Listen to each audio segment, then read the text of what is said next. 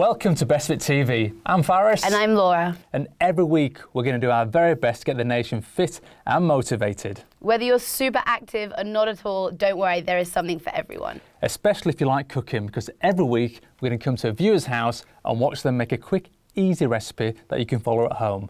I was lucky enough to go to Steph and Matt's house. They cooked me a super healthy dinner that was super easy to make as well, so I can't wait for you guys to see it. And you didn't bring any back for us, guys. Thanks a lot. Next week. And I caught up with Ruth, who is on her 10-week transformation to lose 10 kilograms in 10 weeks. That's a lot. That's a mission, 10 kilos in 10 weeks, but I've met Ruth and she's a determined girl, so go Ruth, we'll watch your journey. And every week I will be training with a different athlete. Firstly, it was Stevie Ward, who's a Leeds Rhinos rugby player. It was so hard. I did his training session. Yeah. And did you eat the next day? Yeah, I was in bits. I was in bits. Good. And how much do you know about nutrition? I'd say I know enough about nutrition. Well, I'm so, but thankfully we've got Ben Kuma, our expert, at hand every week to give you the fact and the fiction and all you need to know about your nutrition. It's true, like fruit juices. I didn't realise if it said 100% fruit juice on the front of the bottle that actually, that could mean that you're not getting any nutritional value. We can all fall down by that one. Most juices have loads of sugar in just as much as a fizzy drink, so do what your mum says. Have some real fruit and a glass of water instead. And okay, so I was really lucky to go cooking this week, but you were in Lanzarote? Of course, I get all the best jobs. Come and see how I got on the first Out and About. So I've come up trump today for the first episode of Out and About. They've sent me here to Lanzarote in the glorious sunshine at Club La Santa, a health and fitness resort, which is huge, and they are all across the world at the moment. So we're going to find out what it's all about. There's an itinerary of 80 classes to choose from, all included, and I've been opted to go for the 9 o'clock CrossFit class. I've not done it before. Like many of you, you're probably curious, so let's find out what it's all about. So if you're doing push press for the next section, then that's fine. You can do push press or you can do strict press. Hi, I'm Aurora. I'm one of the CrossFit coaches at Club La Santa. CrossFit is defined as constantly varied functional movements performed at high intensity. Today we had Faris join us in one of our classes, which will show you that one of the different styles of workouts that you can do in CrossFit, but again, every day is varied, so every day changes, so you're getting a different stimulus of workout every time you decide to do CrossFit.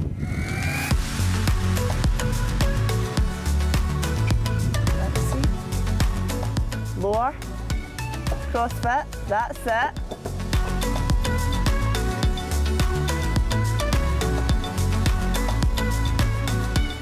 Over halfway. 90 seconds work, then 90 seconds rest. Trying to get through as many rounds of this as possible. Remember, full depth in these squats, don't cheat yourself.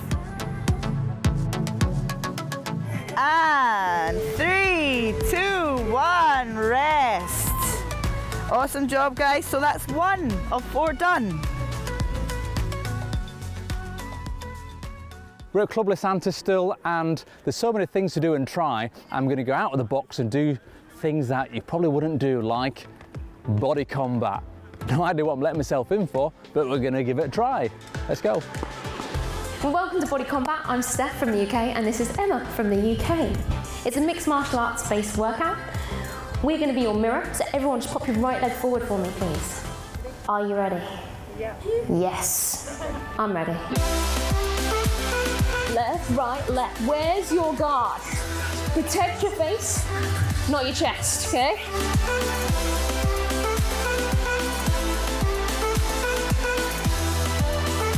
Grab someone's head and knee them. Come on, show us. Jump kick. Ha ha. Go for it with conviction. Left, right, left. So I've just excused myself from the body combat. One thing it definitely wasn't graceful, it wasn't elegant at all. But it's one of those classes you've probably seen, for us guys definitely, and thought, it's not for me. It's hard work. Mentally, try to figure out what you're meant to be doing, and if you're not flexible like me, whoo, took some work, then kicks. So try it. If you come to one of these fitness holidays, that's the beauty of it. You can try all these things and make a fool of yourself, or enjoy it, or get the benefit. Just take part and have fun. They're also going for it. I'm done for today. It's been great. Body combat.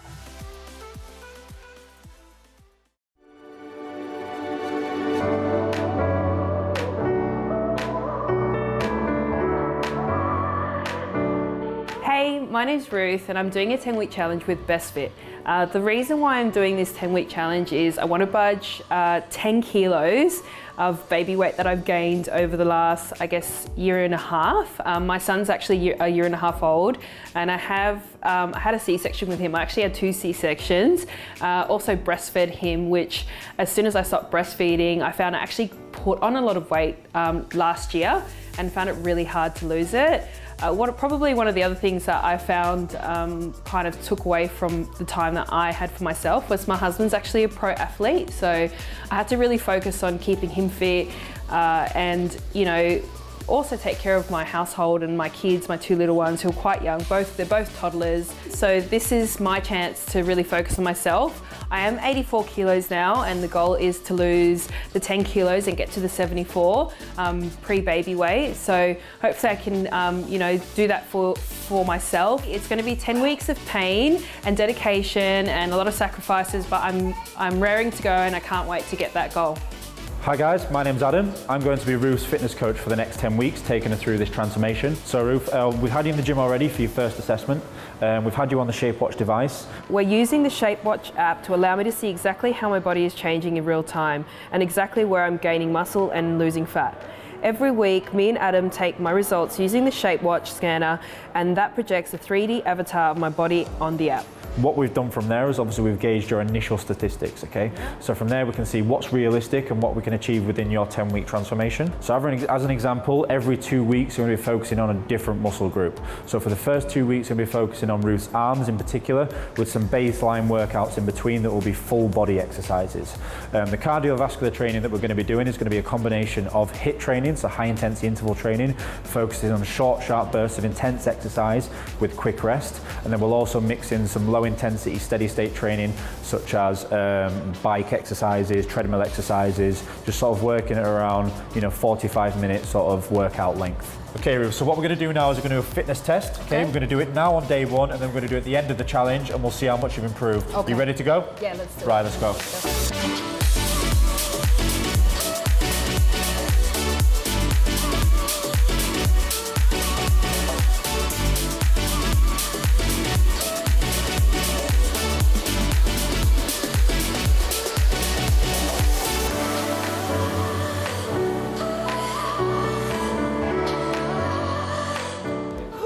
Okay Ruth, so how was that? Obviously that's your fitness test done on day 1. So what we're going to do is we're going to do that and then we'll repeat that at the end of the challenge just to see how you proved. The reason why we did that is what I've done there is taking your heart rate and obviously taking it at the end to see how much your heart rate recovery has improved, okay? Yeah. And it also just gives me a good indication of where you're currently at, so over the next 10 weeks we can plan those progressive workouts in. How are you feeling? Unhealthy. No. You won't do in 10 weeks, we're going to get you there. Yeah? I feel unfit. Okay. No, it was good. It was good. No, it's good. You did really well. You did really well. Okay, what we're going to do now is we're going to crack on with your first program. Okay, so you ready to go? Yes. Okay, let's go over this. Let's get it started. So push, squeeze, 3, 2, 1.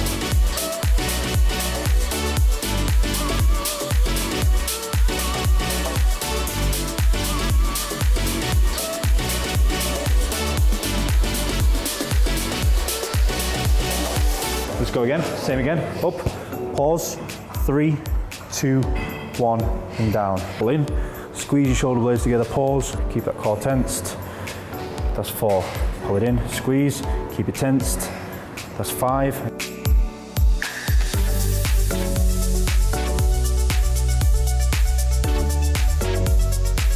1, 2, 1, 2, 1, 2, 1, 2. That's it, keep that rolling.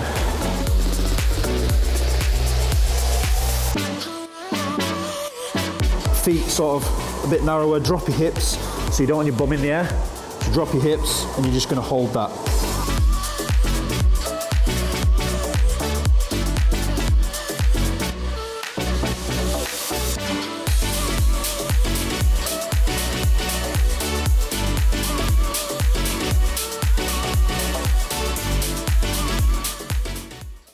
It's great to see Ruth, and it just goes to show you, if you've got obstacles, kids, family, anything like that, set yourself a goal and just go for it. Yeah, it's true. We also saw you doing a bit of body pump there. Yeah. really shows that it has something for everyone. My mum used to love body pump as well. Who's taking the mickey out my body pump? No, I wouldn't do that. You've yet to see your Stevie Ward workout. It's coming up, don't you worry. Yeah, we'll see. If you fancy yourself as a bit of a chef and you want to share your recipe with the rest of the nation, then contact us on our socials because I could be coming to you.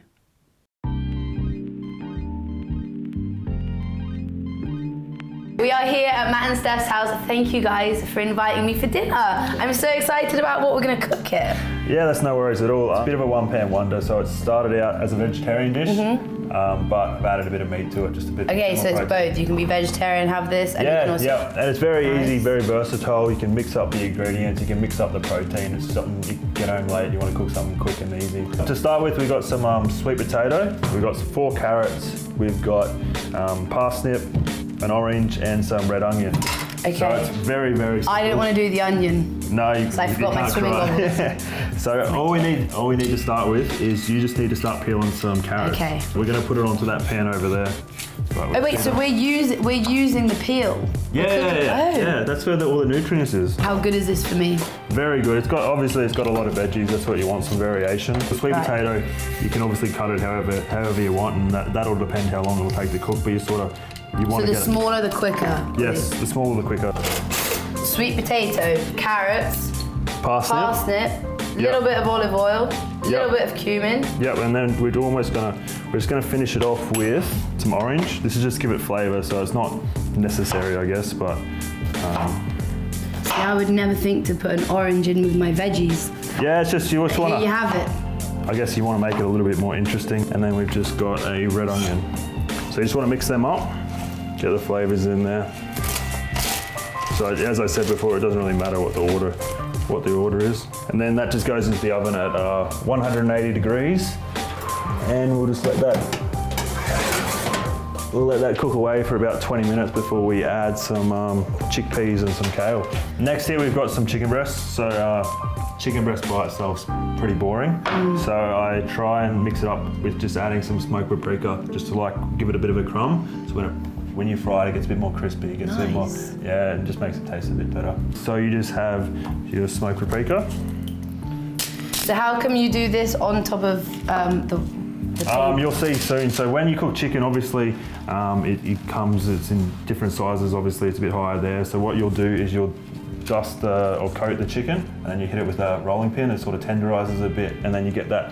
You just want that hot when you're cooking chicken. You just want that nice level so it cooks evenly. Because obviously now if you had that bit there, it's going to cook a bit faster than the top bit. Okay, so we've prepped the chicken, veggies are on their way, yeah, and I'm seeing the kale come out. I feel like that's like a new thing. I see it everywhere now. Kale's got pretty big, popular lately. Got some new fans. Yeah, but for me, when I'm looking at my dinner and trying to sort it out, I'm just looking for different colours. So obviously we've got the orange with the sweet potato, and we got the white with the parsnip. So I want some green now. So I've got some kale, and we'll finish off with some spinach later on. First we'll do the chickpea. So as I said originally, this was a vegetarian dish, so you could easily just put chickpea and forget about the chicken. And you get your protein from the chickpeas. Yeah, so chickpea's got some protein. So, and as I said before, you could change chicken. So I've had this before with salmon. The salmon's really nice with little fish or whatever we want really. So this is a very versatile recipe. The kale turned really crispy, like kale chips. Yeah, so that's my favourite way to have kale. There's so many variations. Yeah, so it'll start out pretty big, as in that, but it'll come down. It'll be quite crispy and quite nice. So this will go back in for about another 20 minutes. And hopefully when we get it back, it'll be nice and crispy. So with chicken, how many roughly calories does this dish have? Yeah, so we're looking at per serve in this dish, we're looking at about 550 calories. So I think it's about 15 grams of fat, 50 grams of protein, 50 grams of carbs, something like that. When I look at nutrition, I think as obviously playing sport, there's times when you want to put on weight, there's times when you want to maintain. But for me, it's about eating the same amount of food, I'll just vary the quantity. So it's like you hear people talking about bulking and it's about eating rubbish food and that kind of thing. I don't do it that way. If I want to try and put on weight, I'll still eat really nice, good quality food, but I'll just eat more of it. And I'm the same if you want. So if you were trying to, for instance, lose weight, you would just same food, healthy food, but just less. Yeah. So it's all about eating really healthily, a lot of variation, a lot of vegetables, but yeah, it's just portions, I think. Now we've cooked the chicken. Veggies are ready. They're ready to go. Chicken's ready. So we're just going to add some. Smelling great, guys. Yeah, oh, thank you. You're just saying that because no. So we're just going to add some tzatziki. Just wherever you want. You can use whatever you want. So you could use yogurt, and then we'll go with some bit of spinach. Stays the same here, just some fresh spinach, just tear it up wherever you want to go. Yeah, we're good to go. Come on, Steph, dinner's ready. Come on, Steph, this is what I've been waiting for. And there you go, girls. Thank you. There you go. Service. Hopefully you enjoy it. Good. So is this a regular thing? Does Matt cook for you most nights? He does. He's a very good cook. No he way. really likes to cook, so I'm very lucky. I think I might be to have him. Ooh, we'd love to have you. I can confirm that this recipe is so good. Everybody should try this. The information is on the website. Steph, enjoy. Thank you. You too.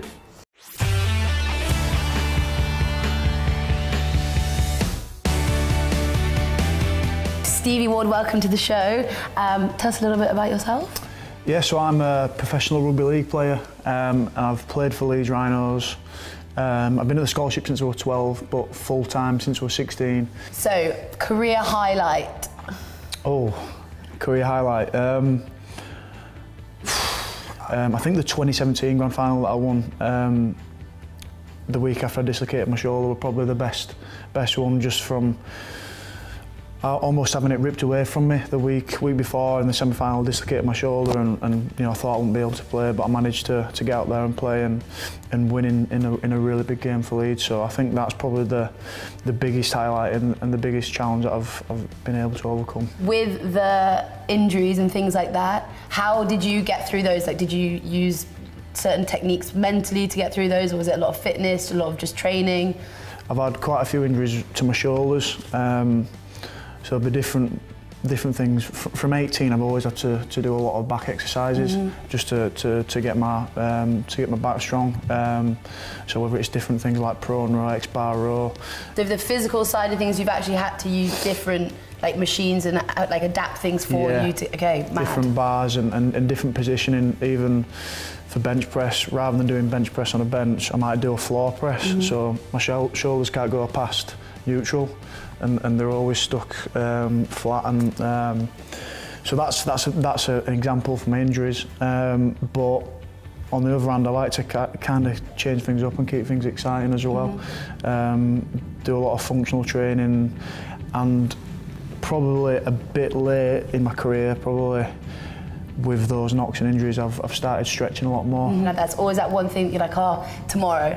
Stretching can wait till tomorrow. But it's, I think as time goes by and even you're 25 and 24, you start to feel you're actually like, you know what, I do need to stretch. To do it. I feel like I'm getting older every day. 20 minutes a day, that's all I try and get in. I just try and nail 20 minutes a day. Well, it's been great getting to know you. Let's go check out Stevie Ward's workout. Right, I'm ready to get on with this workout, let's do it. Yep, so this is an X-bar floor press. The position is different to a barbell. I'm going to get down there, I'm going to get involved. Yeah, you get down, and then it's different positioning, and keep your shoulders fixed in and your lats tight as well. So like it takes a lot of weight off your shoulders across the front, and you can put more weight down your lats through the back. You will be a rugby league player one day. So this is some single arm dumbbell row. This is, because we're going to do sets of 8, it's mainly focused on strength. Okay. So hopefully in the last 2 reps you're struggling to get those 2 last reps, because that will build your stamina to be able to pull that muscle, and it's mainly on the major group of back muscles. It gets a bit of lats in there, but you want to focus on the lower back muscles on this. Don't get too much traps in there. So this is a lat pull down. There's many variations that you can take. This is wide grip. You've got close grip. There's also neutral grip. But this mainly focus on the lower back muscles and the latissimus dorsi there. And for women's rugby league, this is one of the main exercises. So is this one of the exercises that the girls rugby will do? Okay. This is a main compound exercise for a rugby league player. We've done chest, we've done back, but rugby league is a lot of power, and a lot of power to come from your legs. Okay, I do tell you, I did legs day yesterday, so be easy. All right, okay, we'll go steady. Let's have a go. This is hang high pull, this. I'll do a quick demo. So it's almost as if you're going to go down for an RDL, but as soon as you get to around your knee, you push up and pull the bar up underneath your chin, as if you're going to do a trap raise underneath your chin. You make it look so easy is the thing. It takes some getting used to. It doesn't have to be really heavy on power, so it can just be really quick. That's it. That's it. Try push your hips through, yeah. That's the one. 6. Done. It's hard to stay on balance. Yeah. Well, it's a lot of balance. Pull it, push it up. Roll. So this is the final exercise. It's a power exercise. It's a power exercise. Normally in a box jump, you will start standing. You can do it standing, but on here, because we want that explosion from when you're coming into a forward motion, you sit back on the bench, push forward on your feet, and then you're up as soon as quick and as fast as you can. Just like that? Just like that. Just like that. So weight to the back, and as soon as you feel the pressure on the front foot, zip straight up and land on the spot. That's it. 3 sets of 6 of them. But you got to do the full run round? Yeah, oh well, you can run round, yeah. Boom, that's it. How many? That's it, one more. Well, thank you for chatting to me today. It was so nice hearing about all of your journey and everything you're doing now. Thanks for the workout, I think. I'll let you know tomorrow. Good luck with everything. No more injuries. Thank you. Thank you.